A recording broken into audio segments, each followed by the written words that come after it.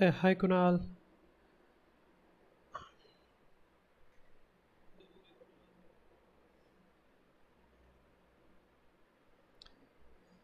So we'll start the session in like we can start actually. I don't think anyone else is joining. So we can definitely start. Uh, so today I'm going to teach ES6 JavaScript features, and along with that there are a couple of other topics also, like object deep comparison and event delegation, which would have the event bubbling in capturing all of that. So yeah, that's the gist of what I'm going to teach today. And like if you're watching this video for the first time, you can watch the other videos in this series. It will be there in the playlist.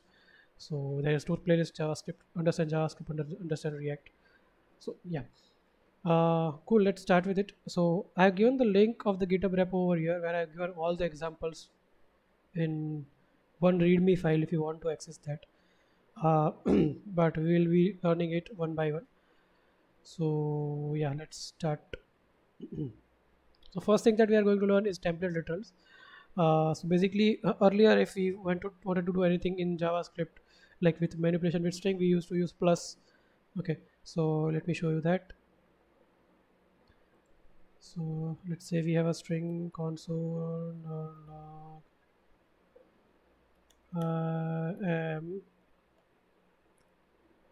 and then we have a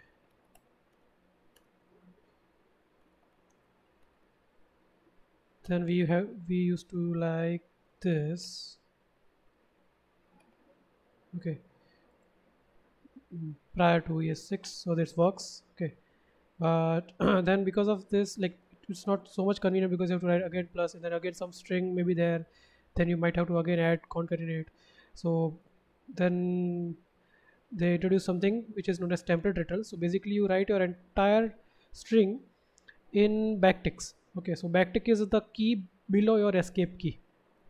Okay, so you write your backtick key and then you write I am, and then whatever variables are there or in expression, basically you can put it in the this dollar and curly braces. Now here you can access any variable or expression. So here now, yeah, it works like this. Okay, so here also have given examples, so you can even have function as well. Function will also work. So basically anything that can evaluate into at the end a string, so that will work. So let me take the example over here. So we have function get name. Okay, and we have a welcome message string which is like welcome to Avengers, and then it in this dollar and curly braces it is calling the function. So that's it written in the string, and at the end we are displaying the entire string. So yeah, welcome to Avengers, Peter Parker. Cool. So that's about templates literals. Very simple, nothing too much about, too much to learn about, but yeah. Now coming to shorthand properties. So let's learn about this. So there would be a lot of instances where your property name and your key name, okay, means key and value both are same in an object. Okay, so let's take a different approach. Let's say I have uh, cost name Tony and const hero, and now what usually we'll do, we'll give the key and then we'll give the proper like the value, actually the variable which has the value, like this.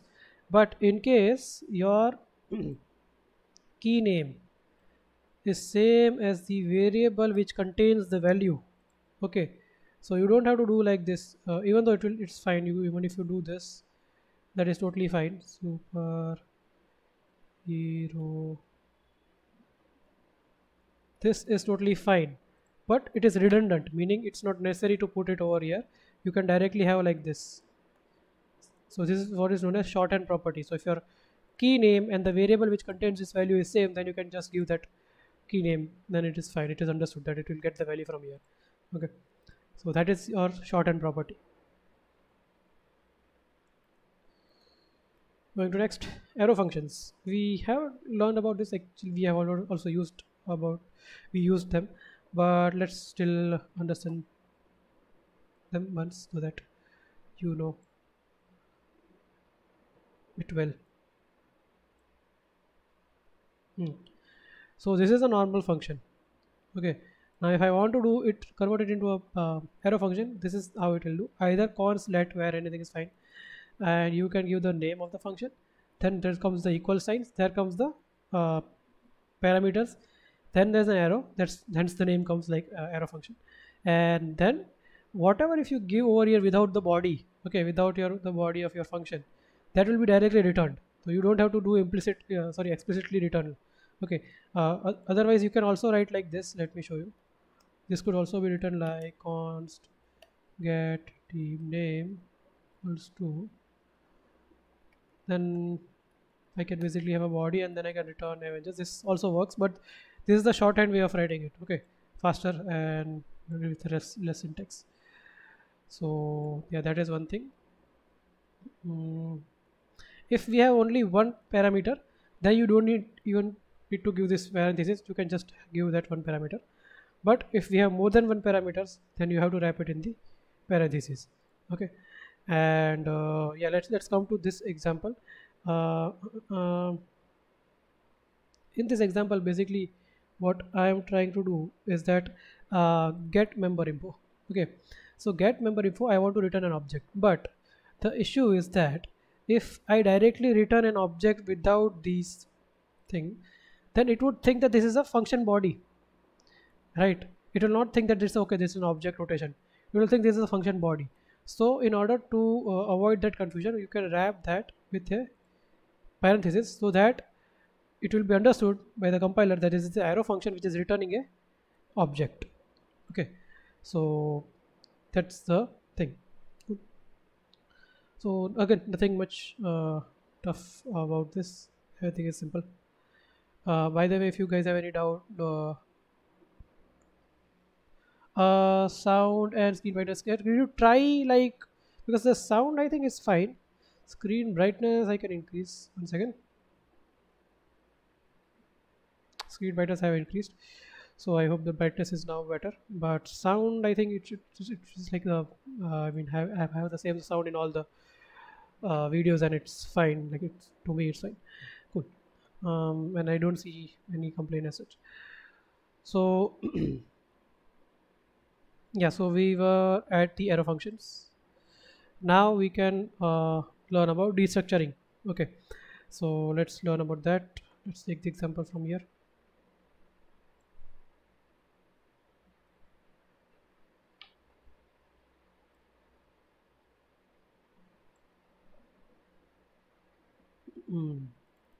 So let's say we have a object of having properties real name, superhero name, team.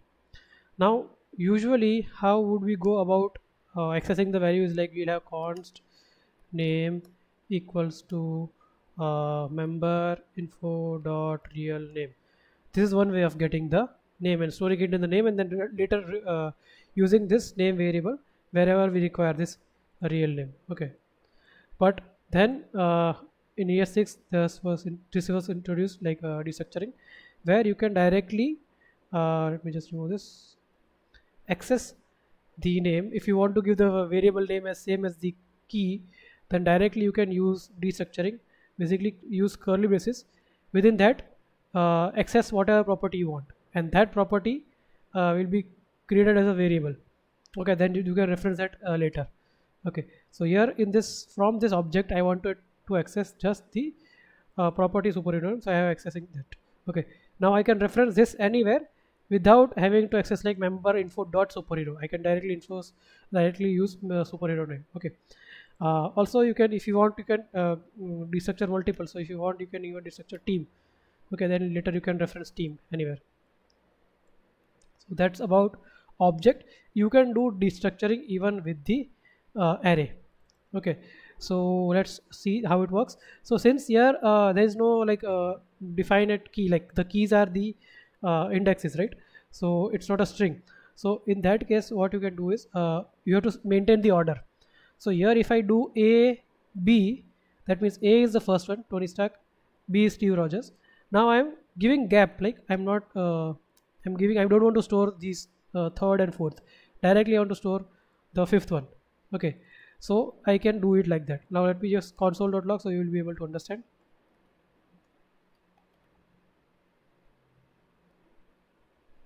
I can do this also. So let's see.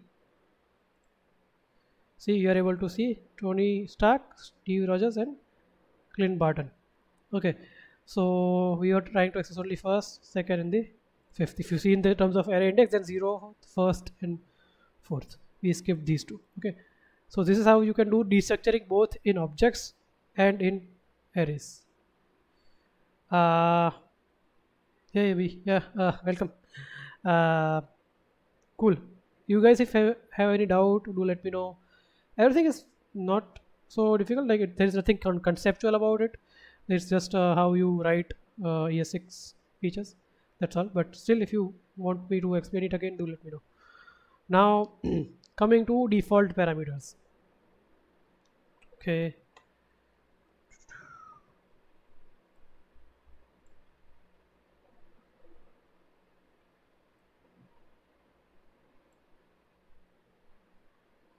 Okay. So we have a function set team, and when we call the function, what we want to do is, like, we know that there are a couple of teams. Okay. Now, but most of them belong to Avengers team. So what we can do, instead of again and again having it called with the argument of Avengers, we can give it a default team name. So only if the team name is different, then put it. Otherwise, no need to put. Okay, so that's what default parameters helps you with. So you can give a default value to a parameter. So in case you someone doesn't enter it, it's already there. Okay. uh, so yeah, that's about default parameters. Nothing like special about it. So let me just comment these things, and let's just see what this shows. So it shows Avengers, and if I let's say I want to change the team name, then I can see just a GOTG, Guardians of the Galaxy. Then it will see GOTG. Okay, so that's how default parameters work. Okay. Now let me comment these. Let's come on to this.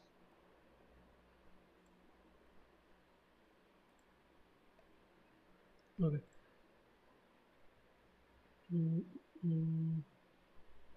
No, this is not formatted properly. 1 second. Okay, so we have a function set member info. Okay, yeah, now here the parameter itself is just one object. Okay, it's not different parameters, different values. It's just one object. So what are we trying to do is we are trying to initialize the object. Okay, the values, the properties within the object. Now this is like, this might be a little confusing. Just pay attention, because this type of syntax is used in code bases. So that's why I'm trying to explain this. Okay, because whenever first I encountered like a year back or sometime, I was not able to understand, okay, what is happening over here. Okay, so let me just help you understand. So basically this is a function which takes a object as a parameter. Okay, now in that object I have three properties. One is real name, one is superhero, and one is team. So basically what I will do is I want to initialize each of them. Okay, I want to give default values to each of them. So how can I give default value is, like, in that I can say real name is Tony Stark, superhero name is Iron Man, team is Avengers. Now let's say I have member info where I'm just giving real name and superhero name, because I know the team is not changing, team is same. So I can just enter those two and it will work completely fine. Okay, so let me just comment this one. Let's see what will be output of this. So I'm calling this function with the object, okay, object argument, which is having real name and superhero name. Okay, so I'm overriding both of these value, but the team name I'm not doing anything, so it will come from the default one. So let's go. Let's see.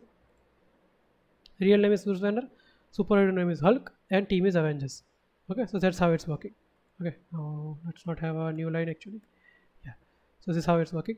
And let's say if I don't give any argument. Okay, if I don't give any argument, then the default values of the object will be given. So real name is Tony Stark, superhero name is Iron Man, and team is Avengers. Okay, so this is how you give the default values for a parameter which is an object. Okay, I hope you are able to understand. So let me explain you what is happening over here.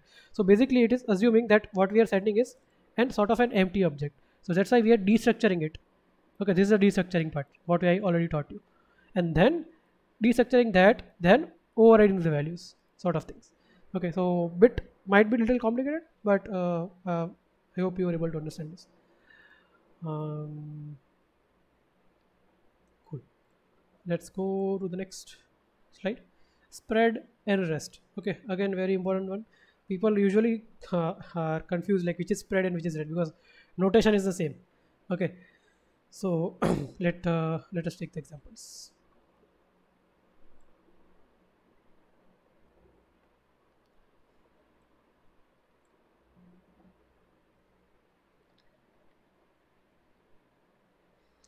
So we have an array of Avengers, okay, which has 6 of them.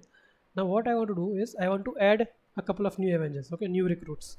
So what I can do is I will create an array, okay, and then spread the arrays from here.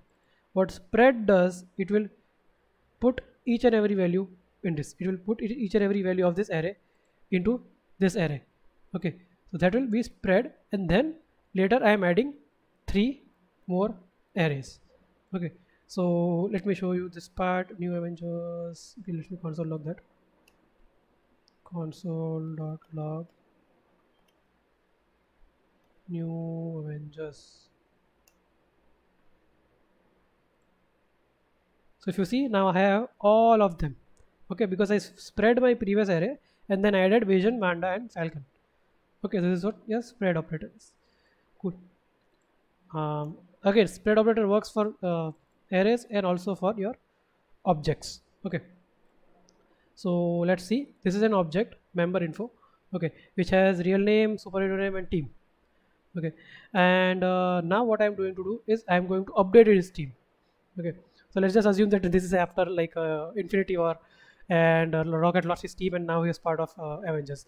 So I want to update his team.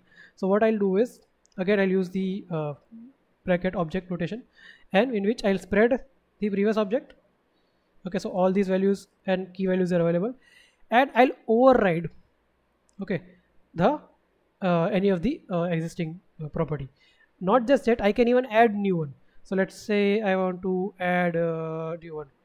Let's say type, I'm not sure what I'm going to write, but yeah, write like this. So it will first check whether this property is existing in this, then it will override. If it is not, it will add it. Okay, let's see this output. So log new member info. Okay, so see, if you the new member info here, name Rocket, superhero name Rocket, team has changed because it was already existing property and it was got overridden, and new property was added, type anim. Okay, so this is your spread operator. Okay, I hope that is clear, but make sure their order should be order matters in this. Okay, because if I chain like this, okay, and I put it first and then I spread the member info, then can tell me what will come.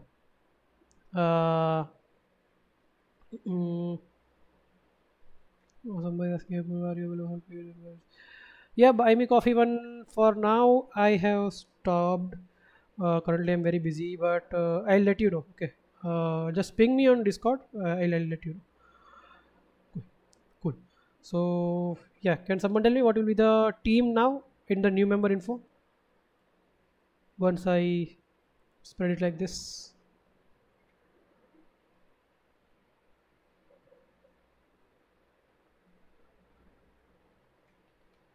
Okay, let me tell you. So basically you added a property here. Okay, this is a new object basically. In that you give a property. Yes, correct. So it will be just real name. No, actually thing will, because we are having team Avengers already, and then we are spreading this member info. So in that also we have a team. So team will be overridden to Guardians and it will not be Avengers. Okay. See, now team is guardians, okay, not avengers, because I put it over here first, and then later there is an object which I'm spreading which has a property of team, so that will override this one. Okay, so that's the thing that I was trying to explain. I hope that is clear. So basically, whichever comes later, okay, we will override the previous property if it has the same key name. Cool. So now let's understand. This was the spread operator. Now let's understand the rest operator. So basically, the rest operator will combine all your arguments. Okay. So let's say I don't know like how many of the arguments I'm going to get. Let's say display heroes. Okay. What I'll do is I will say Tony. I'll say like these are the heroes. Okay. But I'm not sure how many am I going to get. Okay. So this is the rest operator. Basically, rest operator will combine all of them into one array. Okay. So now all of these will be part of one array, and then if you see, I'm using for in. Okay. For in also is a new thing. So basically, for in will loop over your array. Okay. So for in heroes is my array, and constant hero is each element in that, and I'm logging the heroes of hero. Okay. So that's how I'm doing. Let's see. 1 2 3 4 5 6. So even if I go ahead and remove some still little work or add some still little work, if I remove them, still it is working, because I am not sure how many arguments I'm going to get. So I just use the rest operator to combine all of them and then iterate over it. Okay, because now it will be in the array of heroes. Okay, now one more thing, if I use here like avengers, this is a spread operator. I am spreading all my elements of the array as an argument to this function, and this here is a rest operator that is combining all my arguments into one single array. Okay, so like it is very significant difference, because when you start coding and you see this being used in parameters, this being used in arguments, you will be getting confused. So try to remember like this in parameters. Okay, so I already explained what is the difference between parameter and an argument. So what in parameters, when you use these three notation, it will be your rest operator, meaning it will be combining all of them into one single array. But whenever you are using this three dots in a argument as an argument, then it is usually like your spread operator. Okay, so I hope that is clear.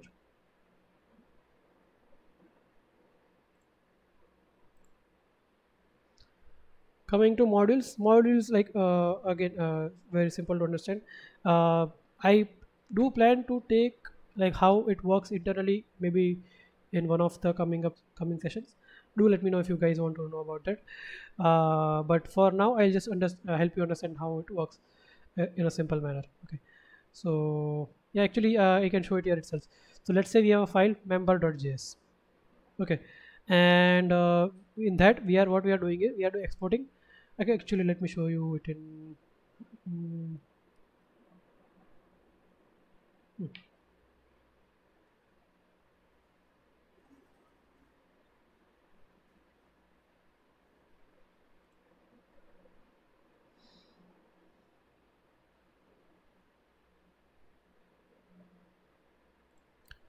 so here I'll have to create a new file, members.js.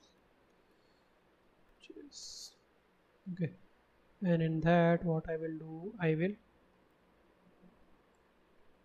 export these two. So these two values, these two strings are available in members.js, and I'm exporting them. Okay, individually, both of them. And now what I'll do is I'll go to my main file, I'll import them, script, and src, meaning by source is where it is / members, and this is of type module. I have to tell that it is a module type. Okay, now if I try to let me do one more thing, team, let me create this another one also. So team.js, then I'll go into Zen mode and I'll do it. So team.js. So here basically what I'm doing is team is there, but here I'm using default. Okay, So let's understand the difference between them. So Zen mode command shift P, yes, like this. So command P, that's our HTML. Let me import that one also.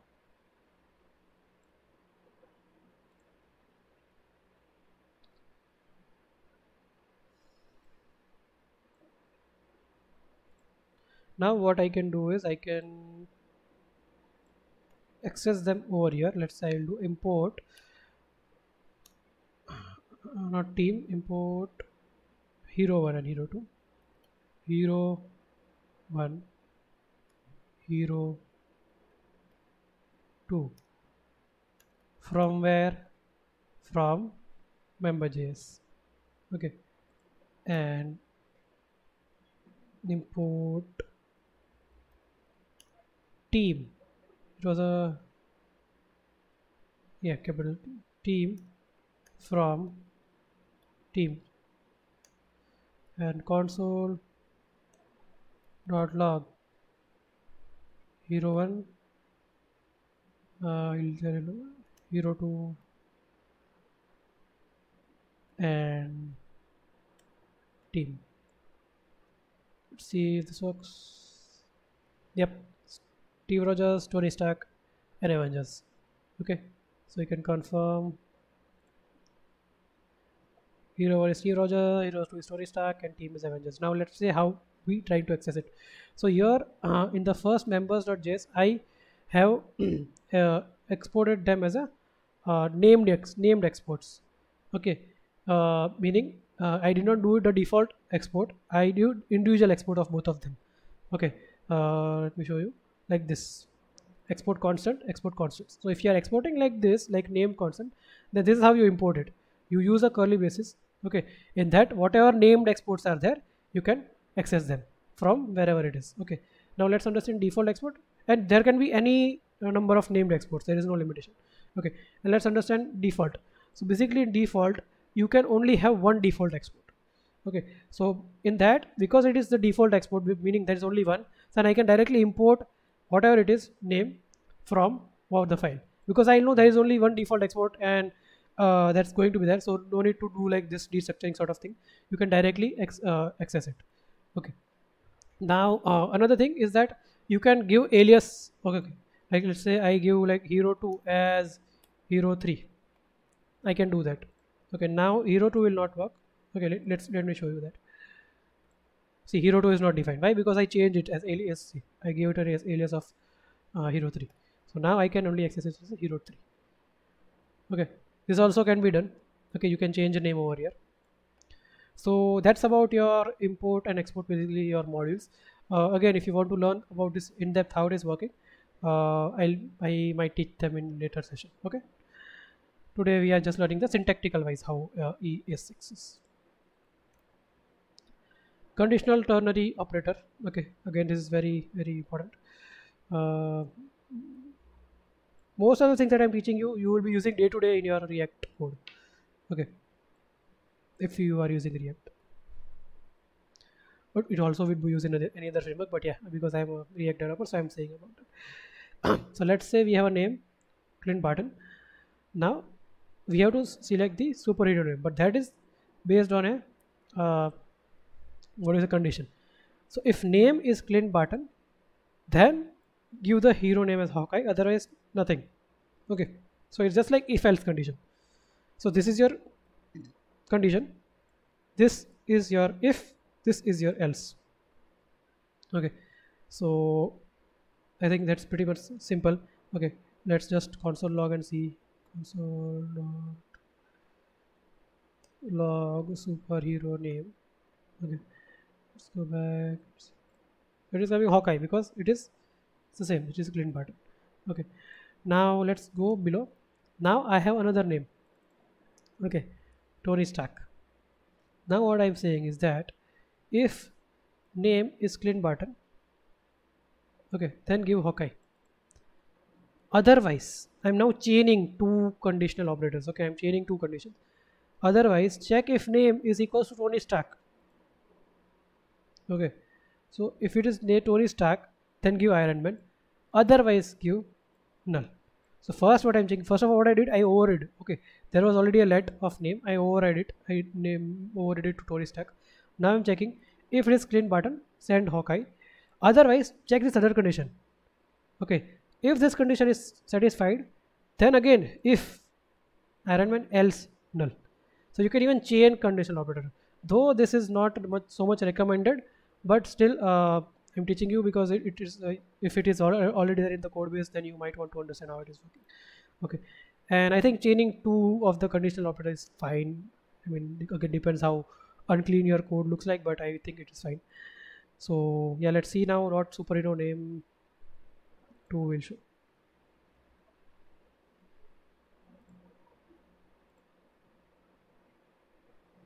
Iron Man. Okay, because it is not clean button, it's story stack, hence we get Iron Man. So that is about your conditional ternary operator. Going to next, what is logical and I mean also known as short circuit operator. Mm, mm. So I talk about this a lot. So it's very useful operator. Let's understand what's happening. Again, heavily used in your React for conditional rendering. Even this is used for conditional rendering. So we have a array of Avengers. Okay, so I want to log Avengers are present only when there are Avengers in this array. So first of all, what I need to see is whether if Avengers is not a falsy value, meaning it's not null or undefined or any sort of falsy values. Okay, so if you want to see what are the falsy values, you can come over here, mdn.io, falsy. Okay, so this will tell you what are the falsy values: false, 0, -0, empty string, be it double quotes, single quotes, or backticks.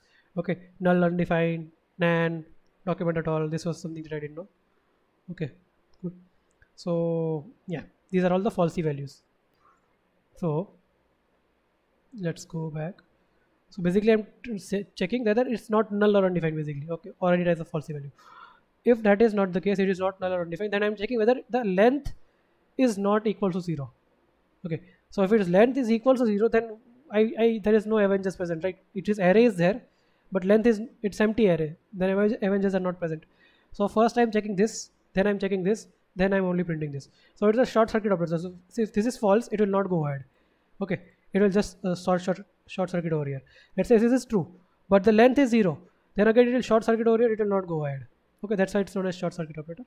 And let's see, we see Avengers are present. Okay, so let me try this. Let me make them so you won't be seeing anything.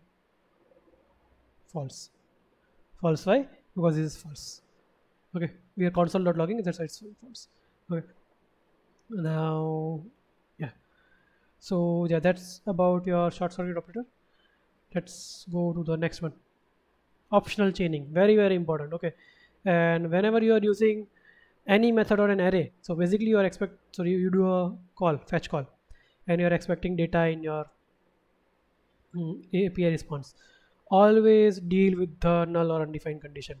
Always assume that it will be null or undefined, because lots of the time you will be trying to access some method on that, okay, some property on that, and it will return null, and your app will crash saying that you cannot access property on null or undefined. Okay, so always use optional chaining when you are dealing with your data from your API. Okay, I faced this plenty of times, that's why I'm saying from my experience. But let's first understand that.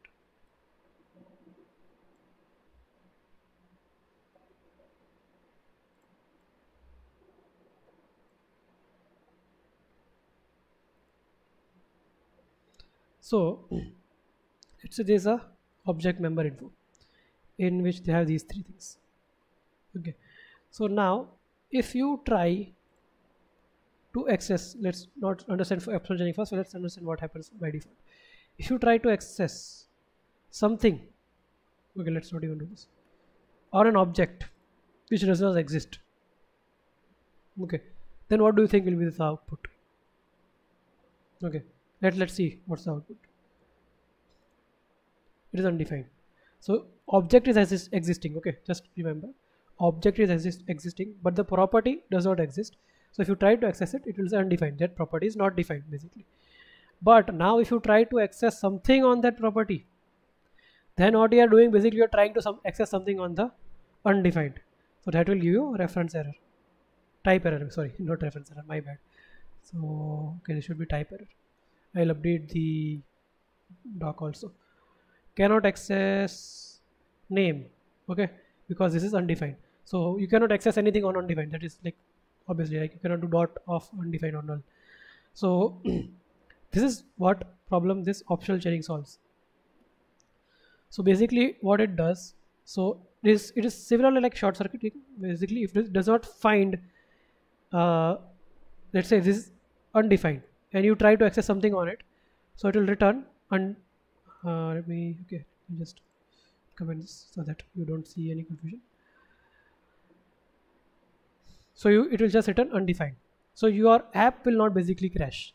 Okay, so here if you do optional chaining, it will treat it just like an your short circuit operator. It will not go ahead because it will know that this is undefined, so I should not now try to access a property on it. Okay, this is what it shows, question dot. Okay, so what is your optional chaining? This is your optional chaining operator, question dot. Okay, so I hope that was clear.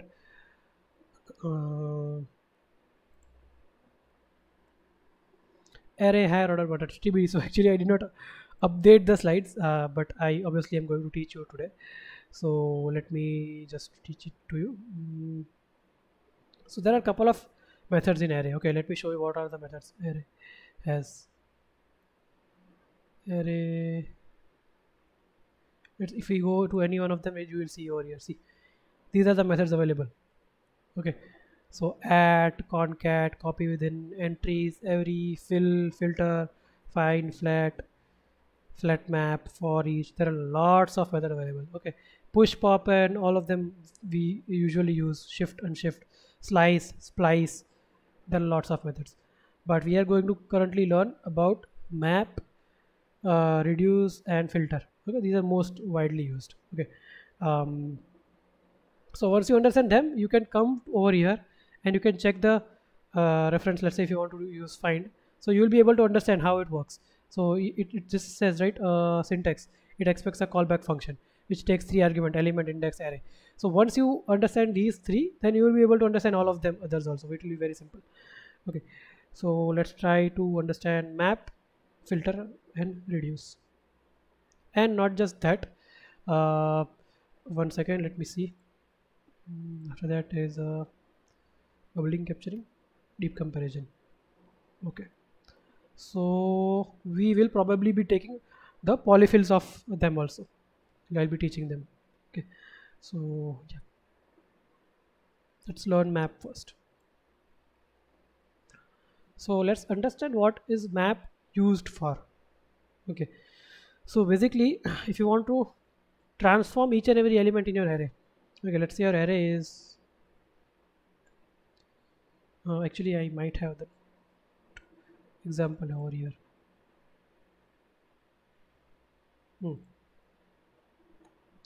This is your array members. Okay, and what you want to do is, now you want to transform, you want to create another array from this which will have the team name and also the ID of them. Okay, so now each element currently in this array is a string, but now afterwards you want to create a new array whose each element will be an object which will contain the ID, the name, and the team. Okay, so basically you want to transform this existing array. So how will you do it? Using map. So we'll use const updated members equals to members dot map. Okay, now let's understand what does map do. So map takes a callback.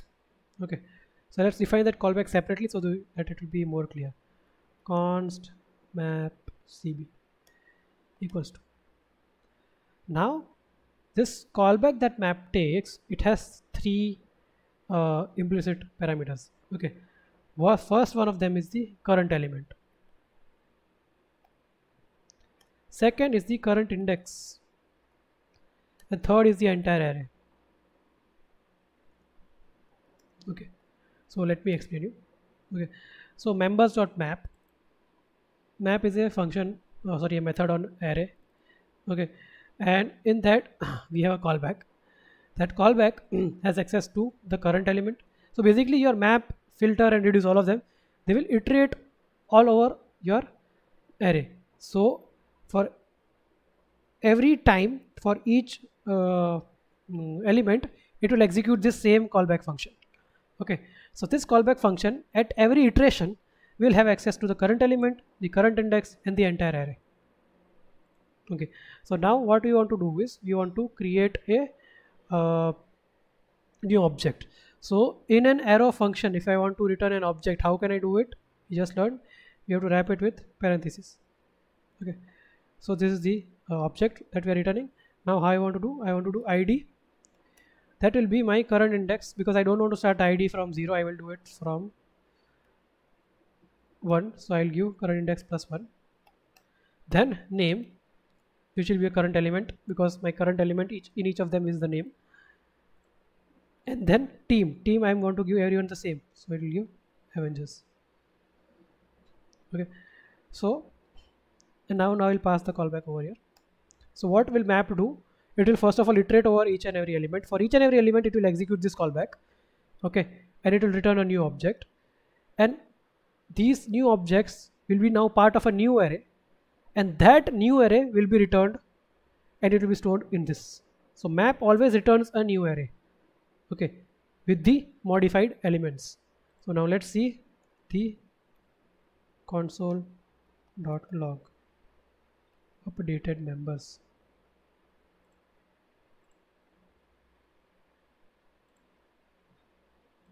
See, everything is an object now with an id, name and team. So earlier it was like this, now I've transformed it this. Existing array did not change.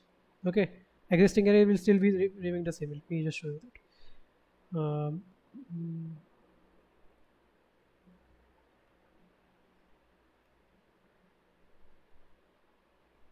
See, this is the original array, nothing happened on that. The map created a new instance of an array and did this transformation, whatever you wanted, and put everything in the new array. Okay, so that's what map does.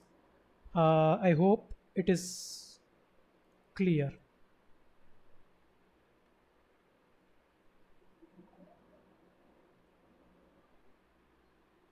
How to access values inside nested objects. So if you want to access values from nested object, you can directly do dot notations, and then you have to access. Maybe I'm not getting what your question is, but yeah, that's how, like, if it's a nested object, then you just do dot and you'll access. Or inside nested objects, that also you can do, like, you will have access to the scope, outside scope, you can access it. Cool. Okay.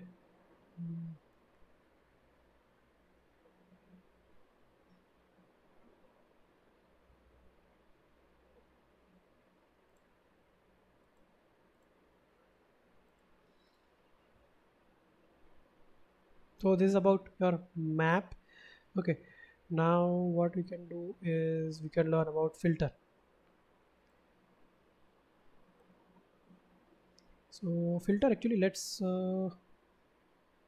yeah, for that we will use this existing updated members. So what now I want to do is I want to filter all the members whose ID is greater than 3. So basically filter is, it's very much sufficient from the name itself. It wants to filter from your existing array, so narrow down your array. Okay, so it will not transform anything. Okay, it will just filter it out, and it will again not edit your existing array, it will just return a new array. So let's do const filtered members equals to updated members dot filter. Okay, let me again do the callback separately. Filter cb. So what is our callback? Const filter cb equals to, again, current element, current index array, and what condition I want to see is that current element, so current element in my updated members is an object. So what I want to see is that id should be greater than 3. So what will it return? It will return me true or false for each of the iterations. So what will happen is this filter function, okay, filter method takes this callback. It will execute this callback for each and every iteration. For each and every iteration, my current element will be there. In the current element, I will access the ID. So 1, 2, so 1 and 2, it will be returning false because those are not greater than 3. Okay. So whenever this callback, which is passed within filter, returns false, those elements will not be part of your new array. And whenever the callback, which is passed within the filter, returns true, those elements will be part of your new array. Okay, so accordingly my part of my new array will be Bruce, Natasha, Clint and Thor. Okay, let's console log and check that. Let's do this.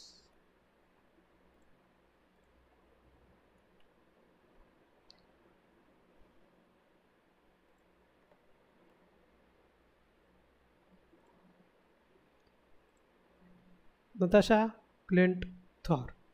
Okay, so even actually Bruce will not come because it's not greater than 3, it's equal to 3. So yeah, so Tony, Steve and Bruce, those are not greater than 3. They are either less than or equal to 3, the IDs, and ID 4, 5 and 6, they are greater than 3. So Natasha, Clint and Thor, those are only filtered out. Okay, and even currently I'll show you the existing will not be affected. Okay, let me show it over here. The existing array will not be affected, it will contain everything. See, this is the existing array, it has everything. So I hope map and filter is clear. Now what we are going to do, we are going to do the reduce. Okay, so getting values from nested objects. Oh, okay, you're talking like that. Okay, that's a different, like that's a different question, like that the people usually, I think, ask in interviews and stuff. I will teach that in one of the sessions. Okay, so don't worry about that. That might like that will have a recursion involved and stuff. So I will teach you. Cool. I think it's already there in YouTube also. I think it's in one of the Akshay Shani's video. You can check that. But yeah, if you are not able to find, I'll see it. I'll teach you. Okay, I think it's the reverse in is, I think it's a underscore underscore and then it's they are converting into object. Okay, I'll teach the reverse part. Fine, so we are done with this. Now we are going to learn about the reduce. So for reduce, I have to have a slightly different object. So let's assume you have a cart. I hope GitHub will prices will are there. So this is my cart, and with prices I also have quantity.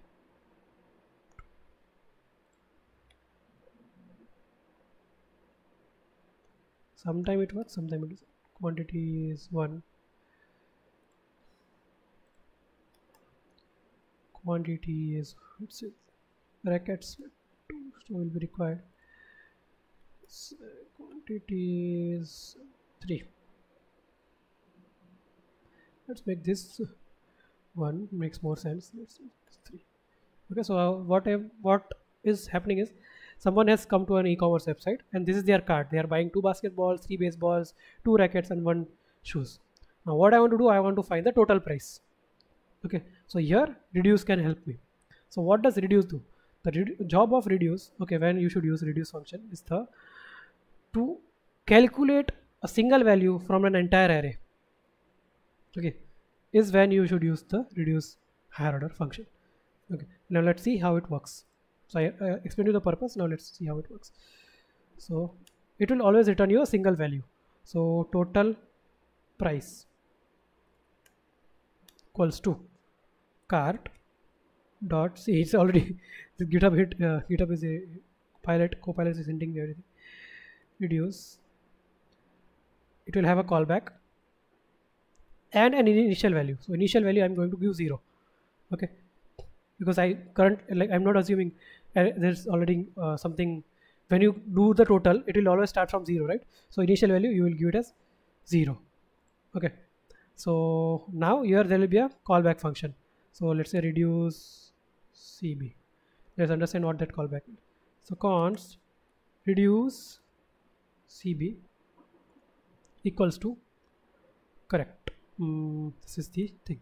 So this is what you can call. So here there is a slight difference. Okay, so usually in your other methods like filter or map or even other methods like find or sum or every, all those higher order methods, in those functions the callback will have first will be the current element, then second will be current index, third will be the entire array.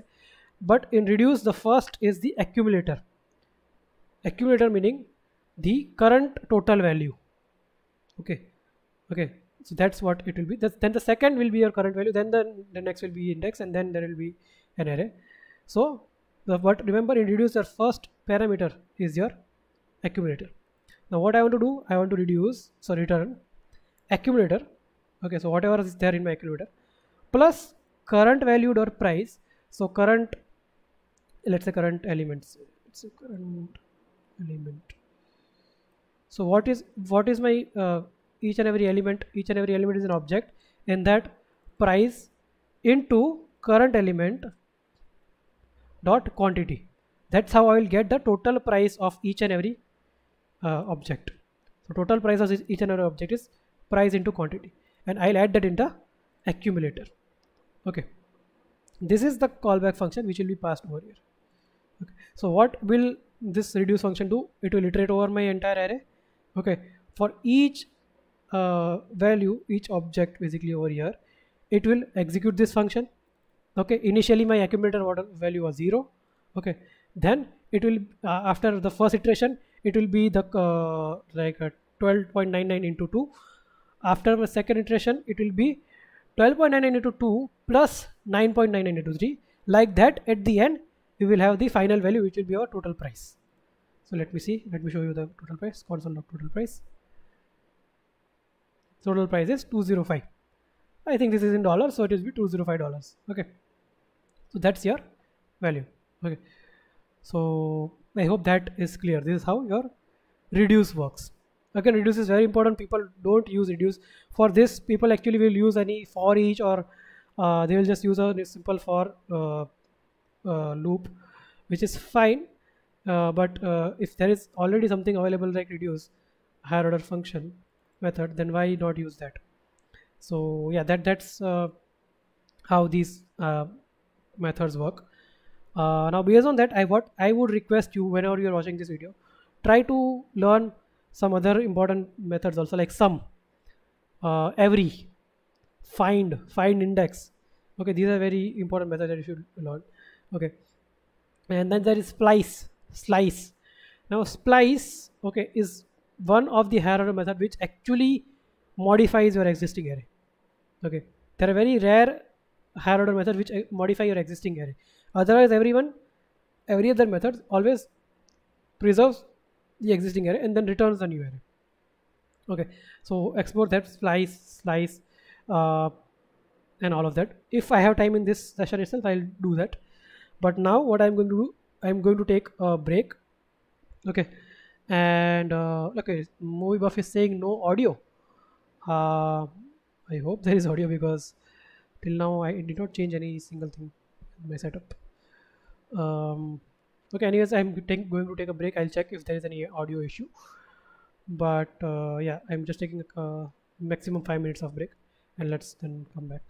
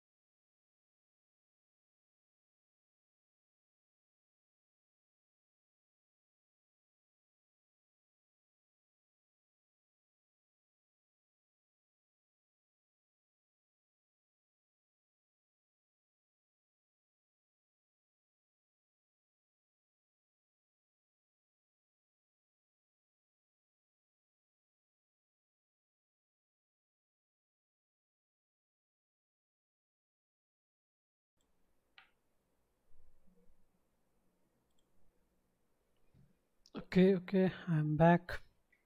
Okay, cool. So we learned about map, filter, and reduce. Now what we are going to learn about is the polyfills for them. Okay, so it's not there in the slides. I will add it later if I get time, because even higher order method itself I have not added. So I'll add it once I get time. But for now, what we can do is I know how to create this function. So let me just, that if you want to find the code for that, that is already there. I'll tell you the polyfills, all the polyfills code. So I think it is poly here. It is over here. So it will be like map, reduce, and filter. All of them are available over here. Okay, cool. So yeah, let me delete this and take the example from here.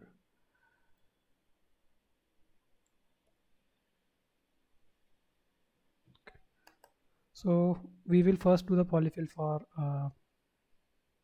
map. Okay, so again, to add a polyfill, so you have to add it to the prototype of the object, okay, from which you are creating that instance. So again, I talked about this thing when I did the previous polyfills of bind, called, and apply. In that we were adding the those methods to the function object. Now today, because these are array higher order methods, we'll be adding it to the array objects. So remember, everything in JavaScript eventually is an object. Okay, so let's do that. Array dot prototype. This prototype chaining and all I will be teaching in the next session. But yeah, for now let's assume this. You can come back to this again if you feel like, after understanding prototype, that how exactly this works. So basically, yeah, so here now I'm going to do poly map. What is this? This is a function. What does the function accept? It accepts the callback. Okay, so GitHub Copilot is helping me a lot. Let me just if I can ignore it, I can ignore it. So no issues. So this is the thing. Now what you have to do is, first of all, create the output, const output, let's say result array, because you are creating a new array, you are not modifying the existing one. Correct. Then what you are doing, you are iterating over the array. Okay, so for, okay, here you can use let I equals 0. Let me just use it, I equals 0, I less than the length of the array. Now how do you get the length of the array? You have to use this keyword. Now why you to use this keyword? So this is the main array object. Whatever arrays are created, they are created from this array object. So the current instance, okay, so whenever you will be calling any method, you will be calling members dot, okay, members dot map, members dot filter, members dot reduce. So that's what we have learned, that within a function, what will be this pointing to? It will be pointing at the runtime from the object that is invoked. Okay, so if I'm invoking in function from an object like members, then it will be pointing to members, right? So this will be pointing to members when I'm running it with members dot. Okay, so this dot length meaning members dot length, that is the length of the array. So I have to iterate from 0 to length of the array, I plus plus normal loop, result array, which I created over dot push. Push what? We have to do some operation. What is that operation? That operation is provided by this CB, the callback function that we pass to the map. It will have the access to the first argument, first parameter. What is it? It is the current element. How can you access it? This is pointing to members, so this of I will be members of I, so that will give you the current element. Then also you should pass the I, and then you should pass this, because as I told you, the callback takes three things: current element, current index, and the entire array. So the entire array is represented by this dot length gives us the length of the array, and this of I will give us the particular element and the array. So this you will be able to understand only if your concept of this is clear. Okay, so that I have teach in the previous session. So if you're able to relate it, good. If you're not, then please go ahead and see that previous session to understand this better.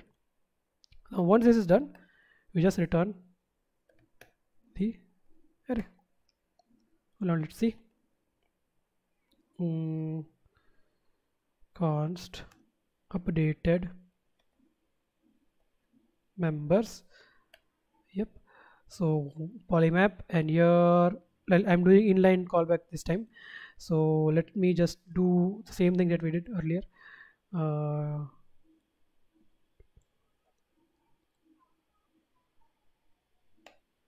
So we'll be returning an object. Okay. We'll be returning an object which will have the ID, which will be okay. So here I need that access, right? Member index. I'm accessing both of them. So index +1, name is member, and team is Avengers.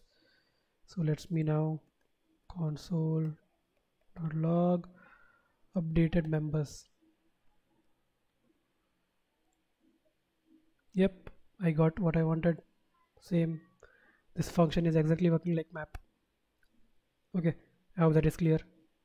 Now let's understand how will you do for filter. There's nothing, no much difference. Okay, what the difference is, let me do that. Copy this, put it over here. Instead of this, let's say polyfilter. Okay, and even what is polyfills I have explained you in last session. Okay, so please refer that last session. In any timestamps are given in all of the sessions, so you can directly jump onto that if you don't want to see the entire 2 hours session. Again, this accepts a callback. Again, it will be a new array because we are not manipulating the existing array. Again, we have to iterate from 0 to the entire length of the array. But do we push all the members? No, right? We push only those, and we don't do any manipulation. So we have to push this of I. Whatever is there in the array, current element, that only we have to push. But when? Only if the CB returns true. Okay.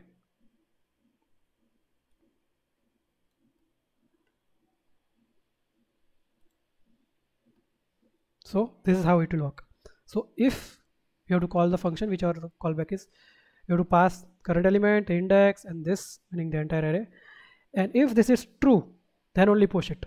Otherwise, no need to push it. That's the only change. Okay, I hope that is clear. The filter, it will have the callback, it will execute in the every iteration, and once that callback returns true, then only you push that particular element into the result array. So now let's see this again. Let's run this. Const filtered members. Okay, here again I'll do this time inline. Last time I did not do inline. So member index, what I want is the condition is member dot id should be greater than 3. And let me console.log filtered members. We comment this. We are getting nothing. Why? Interesting.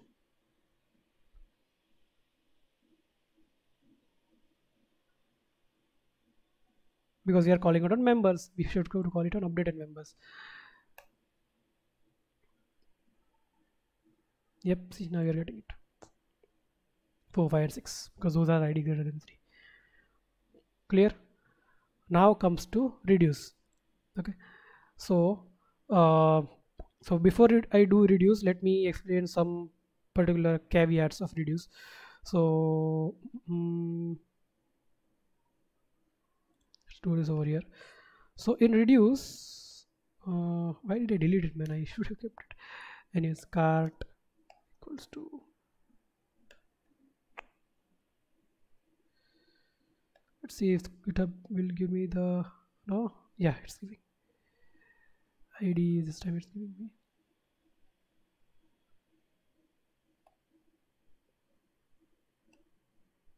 Give some suggestion. Give some suggestion. Yeah, this is fine. But now I just have to add quantities. Quantity 1.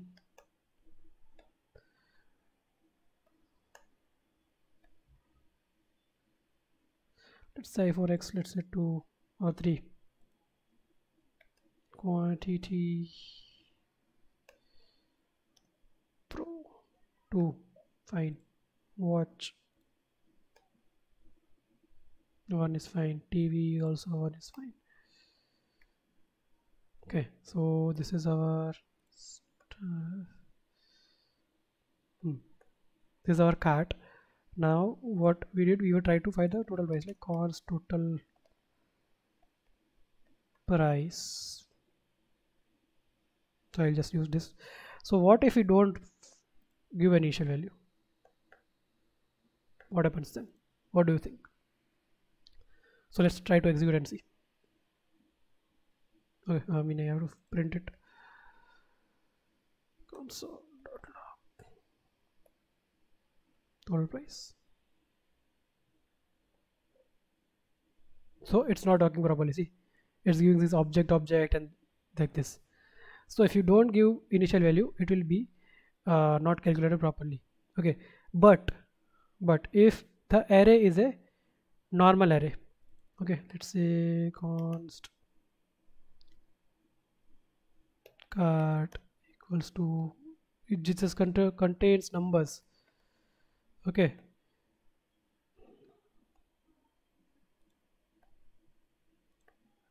and here what I'm trying to do is I'm just want to calculate the total. Okay, so what I'm doing, I'm just adding all of them. So in that case, if I don't pass the initial value, let's see what happens. It gives the correct value, meaning if the array is a normal array with numbers, in that case the initial value is taken as the first value. Okay, that's 1 will be the initial value. Okay, otherwise if it's an object, then there is you cannot like expect it to work normally. Okay, so now that we know this caveat, let's implement that method. So let me just copy this because most of it is same. So Array.prototype.reduce, it will take a function and also it will take an initial value, right? Initial, no, I'll just say initial. Now we don't have to return an array, but you have to return an output, or it's a result. So what do you think should I initialize this result with?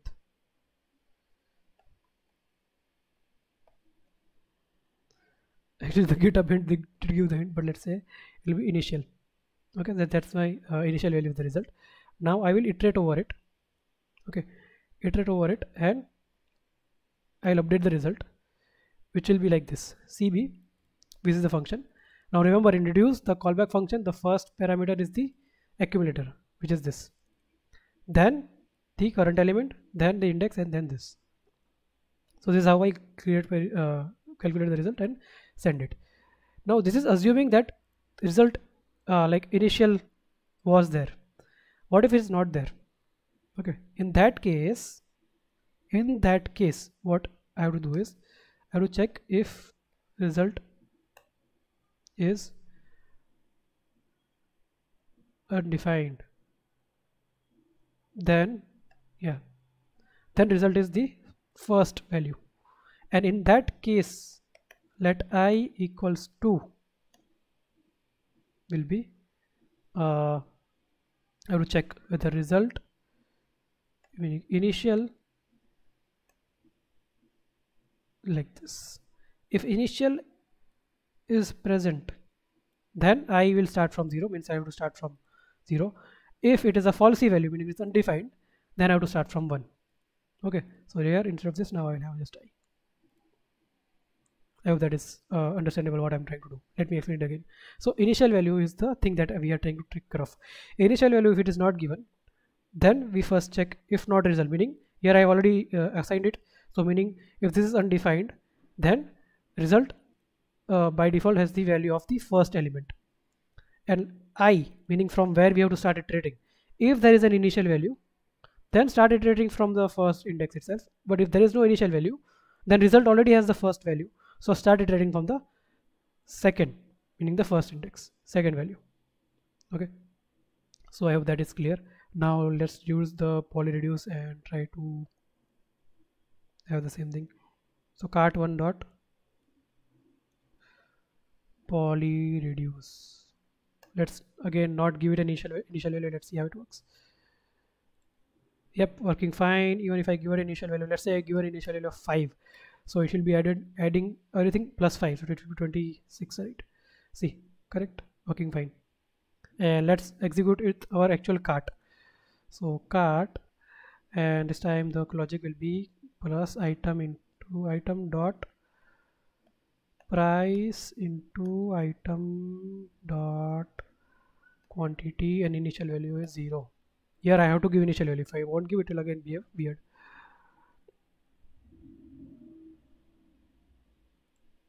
Okay, there is some issue.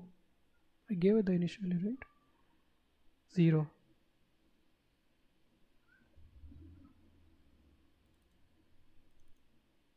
Oh, this is false. Okay, I have to check. 0 is a falsy value, right?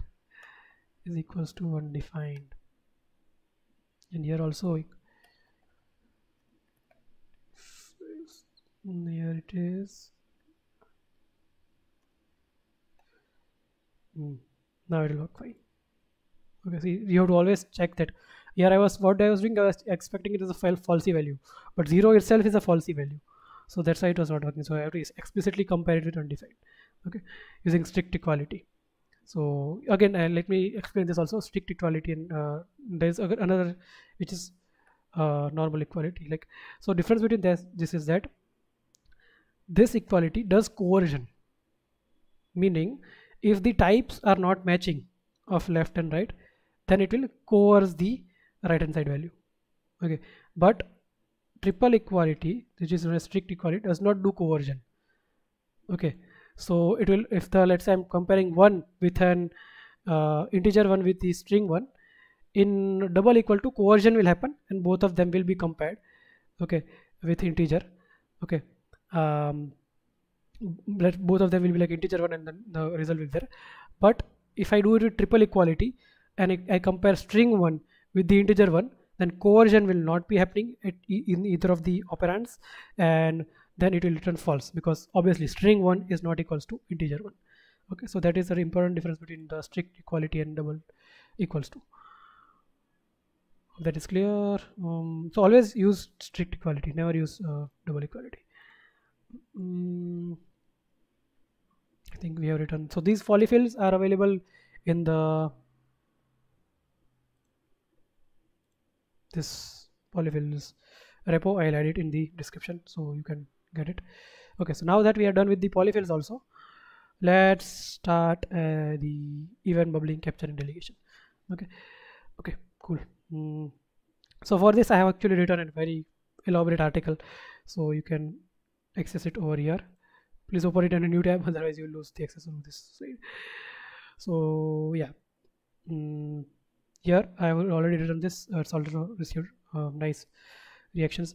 So you might be thinking, yeah, some of you would already be knowing what is capturing, bubbling. You'll be like, I already know, why do I want to learn this? So just go to this example. Okay, so go to this example and try to get the answer without looking at the answer. Okay, try to deduce what you think will be the answer. If you are able to answer, like what will happen once you click the great grandchild div, then don't need to do anything, then you are good to go. Okay, then you don't need to read this article, otherwise you need to read this article. Okay, so now let me help you understand what event bubbling and all of that is. So there are different phases of an event. Whenever an event is fired by the user on the web app, so first let's even understand what is an event.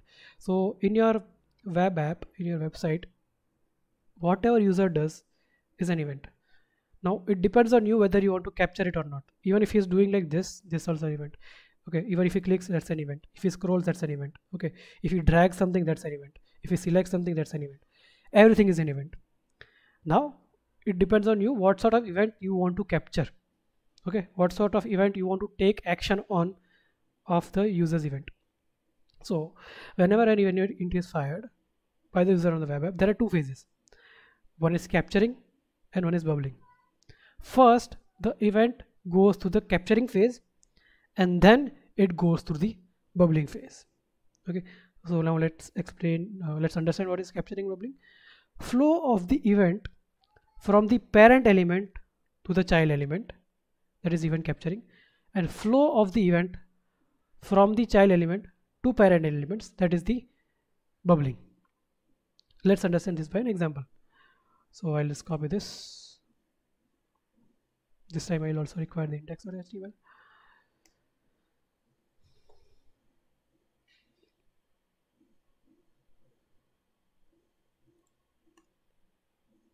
Okay, so basically, okay, the body is not required, we already have a body.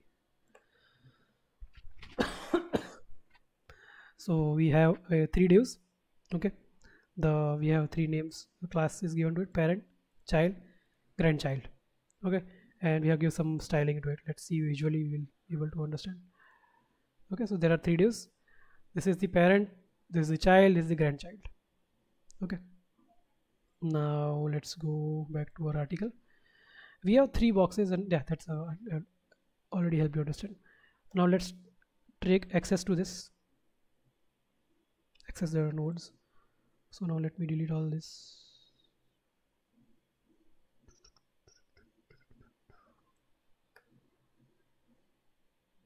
Paste this, save.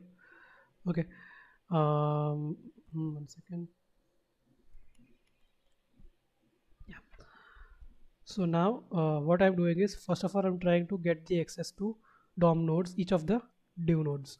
Okay, so one had the class of parent, one had the class of child, one had the class of grandchild. So you can use query selector, document.query selector. You have to pass the query, meaning is it a class, so it will be represented by dot. If it's an ID, represented by hash. Okay, so that's how you can pass it over here, and you can query that element, and that will be whatever the first matching will be there, that will be sent. If you are having like multiple, let's say multiple of your elements are having same class, then you can use query selector all, and all of them will be in an array. That array will not be an actual array, it will be an HTML collection. So yeah, that's the difference. But yeah, okay, cool. So now I have access to parent, child and grandchild divs. What I'll do is I'll add event listeners to them. Okay, so how can I add event listener? Using this add event listener function. Very simple. What sort of event do I want to add the listener to? Click. I want to add the listener to click. And second, this callback is a function which will be executed once this click event happens on this particular element. Okay, so this is how I'm registering an event alert for an event. So for each of them, parent, child and grandchild, I'm registering. So now let's see what happens when I click it. This is the console. Delete this. If I click the, let's say I click the parent event bubble handler called. Okay, now I'll explain why I have sent bubble event handler. Now let me clear this and let me click on this one, child. Child one's event handler was called, and also parent called. I did not click on child, but still it was called. Okay, now let me click on the grandchild. Grandchild called, child called, parent called. All of them got called, even though I clicked only on grandchild. Now why did this happen? Now let me explain you. So what we did, by default, unknowingly, we registered all these handlers for the bubble phase of your event. I told you there are 2 phases, one is capturing, one is bubble. So by default, whenever you register an event, it is registered for the bubble phase. Okay, meaning your event, as I told you, it will start from your parent, it will go to your to the child, and then from child it will go to the parent. So whenever I click on child, like grandchild, okay, grandchild, the event will bubble up. Okay, and all the event handlers will be called. Again, when if I click on this child, all the bubbled up events will be called. For parent, it's just one. Okay, I'll again do this. Parent is just one, because like it is the parent, there is nothing above it. Now what if I want to do the capture phase? Okay, so let me show you that. So let me just first go to the article. All you have to do is the third parameter, there is a third parameter which we by default is false, you have to do it true.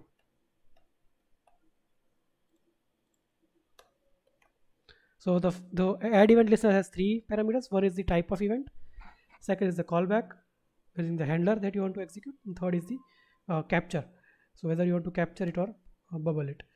So I wanted to by default, I did not do, so by default it was false, so it was bubbling. Now it will be in the capture phase. Now let's see how the behavior changes. Refresh. Let me click on parent. Actually I should call this as capture.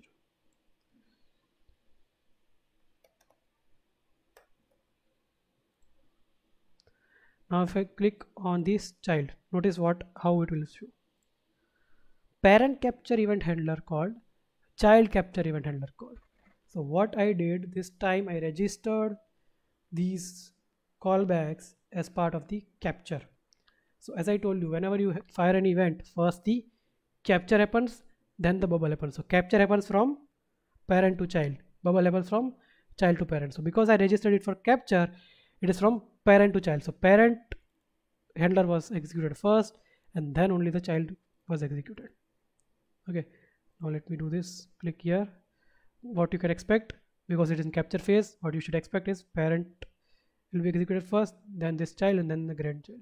Let's see. That's how it is. Parent, child, grandchild. Understood? This is the capturing phase. So you have two phases. Now you might be thinking, so it is either bubble or capture. What if I want to do it for both the phases? You can do it for both the phases. Okay, so what you have to do is just copy this. You can have multiple event listeners on the same element for the same type of event. Okay, so let me just remove true from here, and let's just change this to bubble. So now for each element, parent, child, grandchild, I'm having two handlers. One is in the capture phase, one is in the bubble phase. Let's see how now the output comes. So as I told you, let's remember, for every event, capture phase is there, bubble phase is there, but first capture, then bubble. So let me click on parent, parent capture, parent bubble. Got it? Now you might see little difference because in Firefox it is a little weird, but always remember, first capture happens, then bubble happens. Now the difference I'll show you. So capture, bubble, bubble. Okay, working fine. I think that difference did not come. I think it's fixed now. But parent capture, child bubble, parent bubble. Cool. Great. Parent capture, because as I told, event first capture, if it happens, capture, child capture, grandchild bubble, child bubble, parent bubble.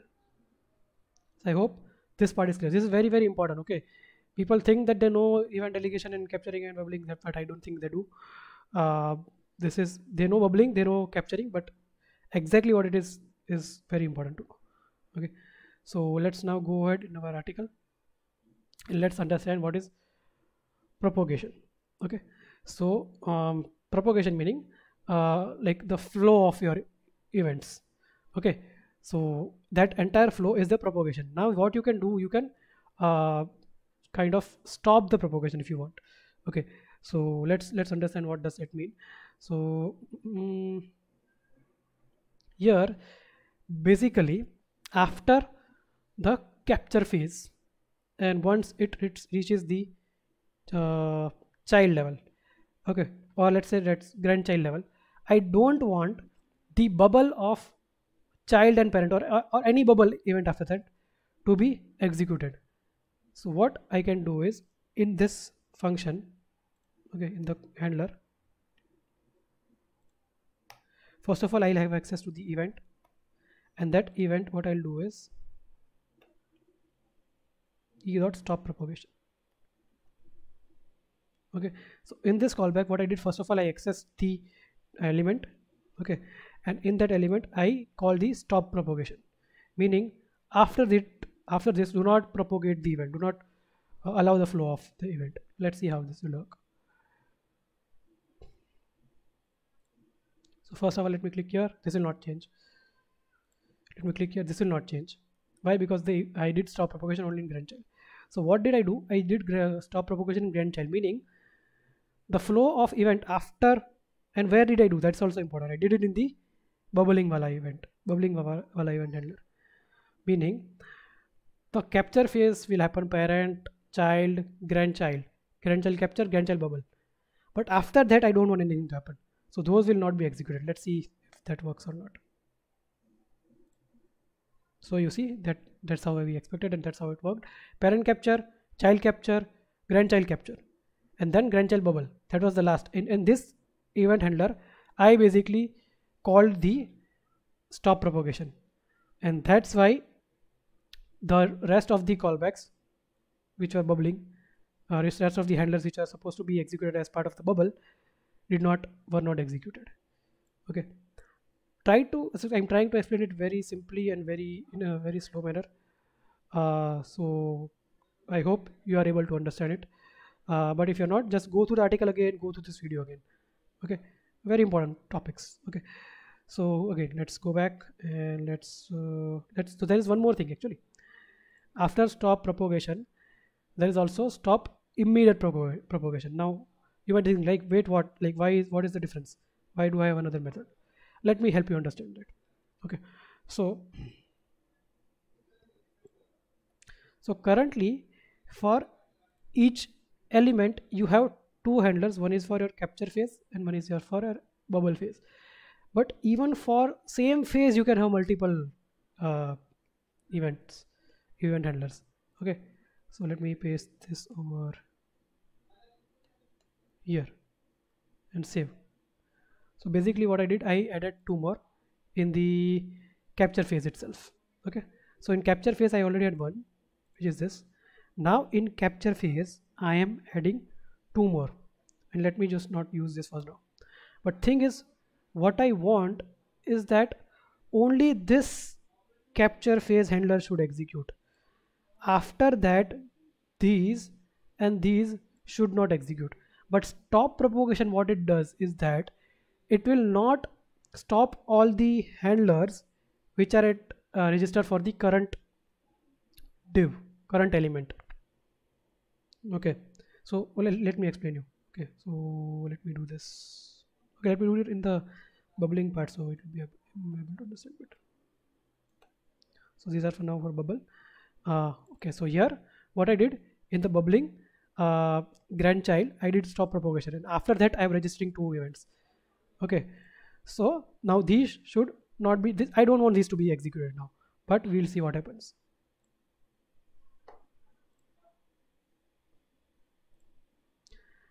The second grandchild, the third grandchild capture, not capture, bubble event did get executed. Why? Because they are at the same level. Okay, they are of the same element, and hence they were executed. But I don't want them to be executed also. So what can I do? I can use E.stopImmediatePropagation, meaning even for this element, whatever handlers are there, okay, which are in bubble phase, do not execute them. So let me click here. See now, grandchild capture, grandchild bubble, then nothing got executed. Okay, so that's the difference between stop propagation and stop immediate propagation. I hope that is clear to you. I am not even sure if anyone is watching the live stream, but if anyone is watching this afterwards, I hope that is clear to you. Like, do put it in comment if you are able to understand all those stuff. Okay, that will actually let me know that people are actually watching the videos. That is clear. Now let's go to understand the delegation part. Okay, this is the important part. Now event delegation is just a side effect of event bubbling. Okay, so in other words, to have event delegation, we have to make use of the bubbling phase of an event. Okay, so let's understand that there are like this thing. Let me now replace the HTML. So basically we have a div with an ID of root in which we have one of Avengers h1, and then we have list of Avengers. Okay, now what I want to do is whenever anyone clicks on any of the Avengers name, I want to do some task. Okay, for simplicity I'll just keep it as logging in the console. So how can I do that? The simple answer, okay, would be that you add event listeners to each of them. Thanks Abhi for the clarification, um, like confirmation that you are there and it's clear. So we have a p tag, and what I want to do is if I click on any of them, I want to do some action. For now let's consider simple action like console logging that. So what I can do is I can add event listers to each of them. For each of the element I can get the reference and I can add an event listener to each of them. That's one way. But thing is, let's say this is 6, let's say there are thousands of Avengers, so then you'll be adding thousands of event handlers to the each and every element, not each and every element, but there will be basically total thousands of handlers functions. Okay, there will be thousands of event listeners. So that is not so good for the performance, but at certain time you will have some memory issues. Okay, and even if you don't have, there will be issues for cleanup. Okay, there might be some event listeners which might not be cleaned up or something like this. Okay, so to avoid that, what you can do is you can use event delegation, meaning we know that even if we click over here, the event will eventually be propagated up and it will be coming over here.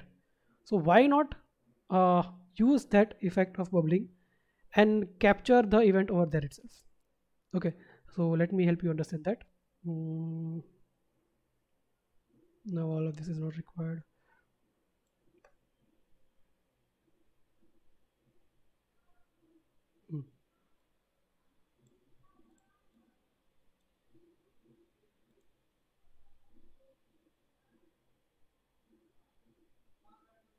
Okay, so we have a root div, okay, and which is the query selector, like we are accessing by root.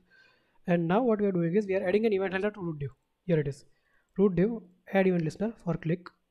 Okay, so anywhere within that div, if someone clicks, this event handler will be executed anywhere in that div, entire div. Okay, so that entire div contains all these p tags. This event handler will be executed. Now when this is executed, what we want to do, we want to do something only when it is clicked on any of these p tags, not when it is clicked on this h1 tag or anywhere else. Okay, so how do we confirm whether it was clicked on that? So we always have access to the event. Okay, that event object has a target. Okay, so target will have the element where we actually clicked.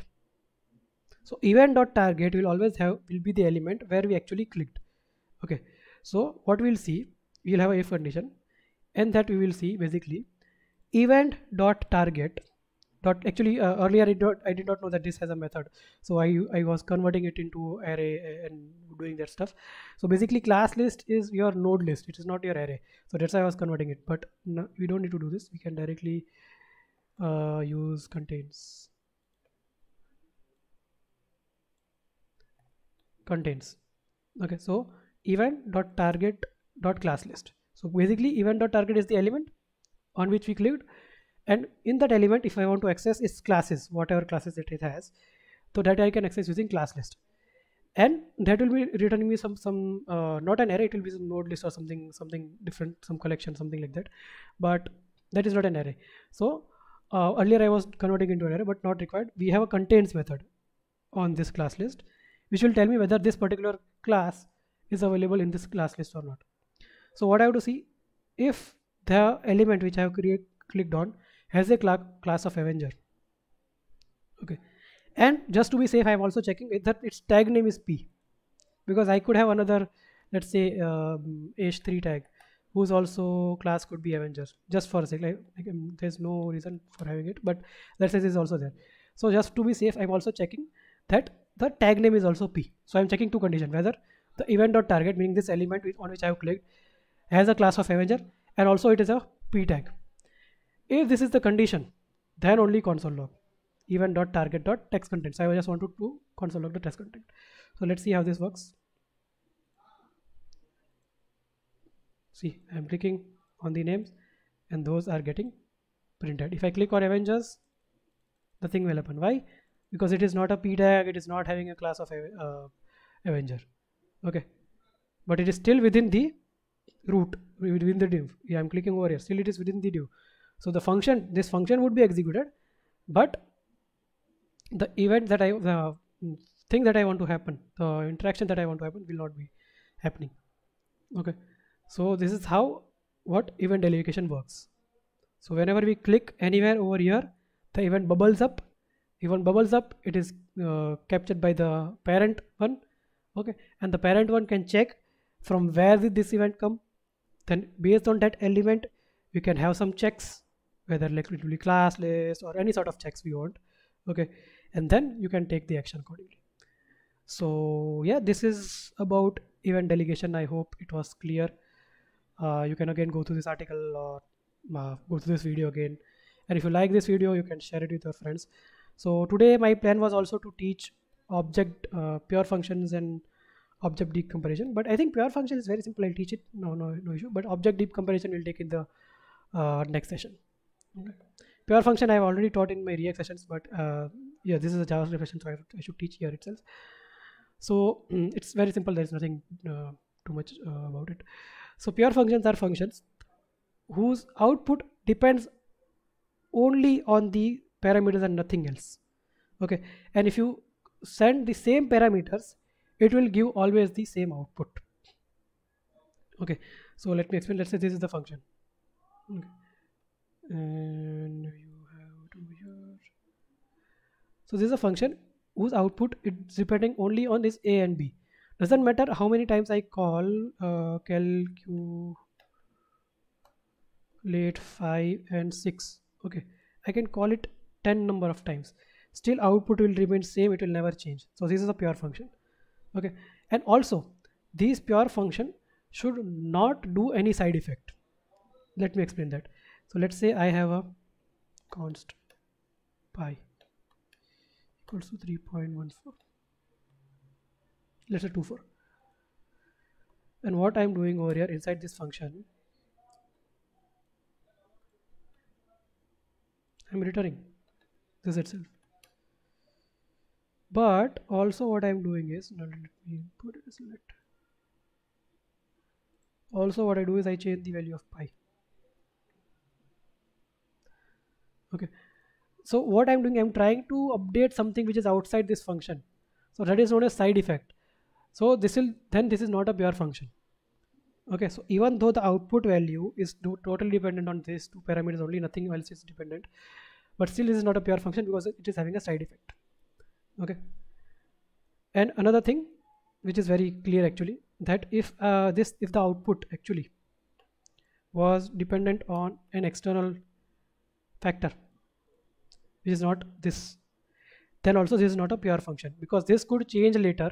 Okay, this could change later, and then output of this will, let's say I have this call of 5 and 6, after some time someone updates this value, so then this output will change, right?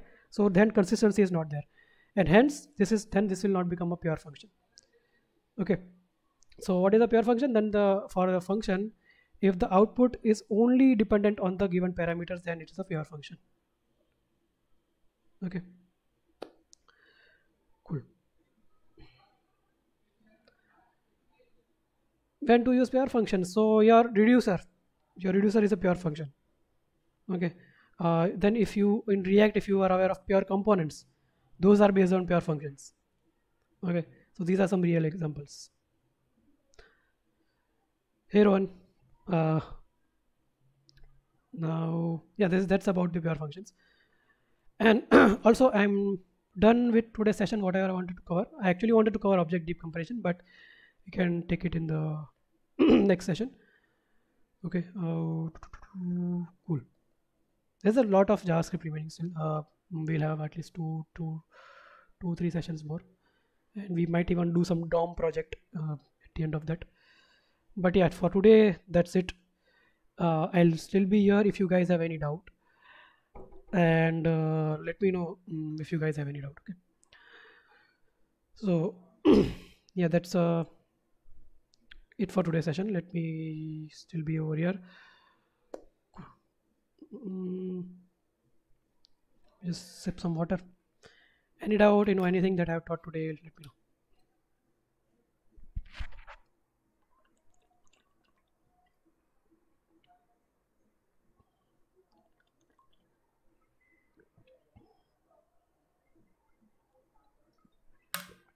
Tomorrow we will be having the React session, which will be the fourth session in that, and in that I will be teaching you guys the most probably I'll be doing the project itself. So yeah, that's I got confused on stop propagation. So you can learn that. You can just go to the video again, because stop propagation is like, see, basically this where was the article? So within the div, basically from the grandchild. So I told you that there are two phases. One is your capture phase, one is a bubble phase. So at any event handler that I'm registering at in any of the phase, if I call e.stopPropagation, okay, if I call e.stopPropagation, then the flow of event will break. Meaning, let's say I have six handlers, three for the capture phase, like in capture phase of 1, 2, 3, and 3 for the bubble phase. Now let's say in the capture of grandchild I put e.stopPropagation, meaning now whenever I click on grandchild, okay, the event will go and only the handler of this grandchild will be executed. After that it will not be executed. Okay, so that is what I'm talking about. Okay, so 1 second.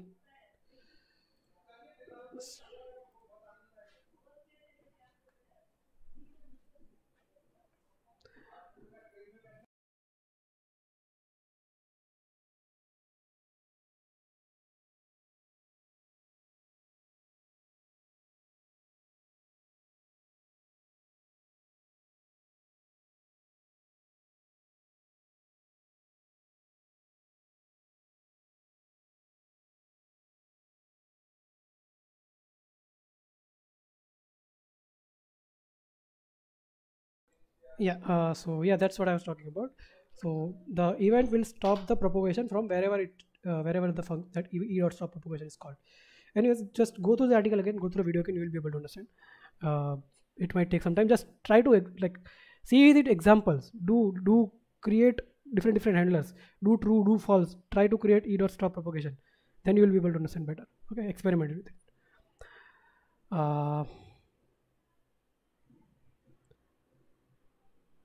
Drop your article again. Yeah, it's there, it's in the slides. Slides link is there in the description, and I will also add the this article link also in the description separately. Webpack and React session. Webpack and React session. I remember. I think you told me to do it. I will do that. One of the sessions. In tomorrow's session, let's see. I'm not sure, but definitely I'll teach it. That is my word. I'll definitely teach it in one of the sessions for sure. Okay, cool. So yeah, that's it for today's session. I hope you learned something new. I'll still be there for 2 more minutes, but I'm not on the screen. If you have any doubts, tell me. Okay, cool. Thank you for joining, guys. Bye bye.